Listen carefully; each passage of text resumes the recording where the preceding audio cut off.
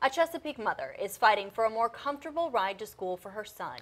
He attends a school for kids with autism, and the bus ride each way is more than an hour. But the length of the trip isn't the root of the problem. Investigative reporter Chris Horne has a preview of a story he's working on for tonight at 6. Yeah, the problem here, Jen, is the school bus he and several other special needs students used to have had air conditioning. The one they have now does not. Nathan Kirch has attended Plan B Academy in Western Branch for the past 4 years. His bus always had air conditioning until last fall.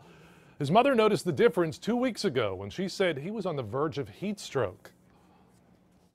He came off the bus and he was just pale and his clothes were saturated with sweat and he just wasn't talking. Part of the autism, you know, the lack of communication skills, and we definitely have that. So I have to look for the signs to see, are you okay? Because he can't tell me. It was just very disheartening. Important to note that Plan B Academy has a year-round calendar. It's in session most of June, all of July, and all of August. I'll look at an alternative ride the school system has offered the family, and lots of school buses have no AC. Why not put the windows down? That's coming up at 6. Chris Horne, 10 on your side.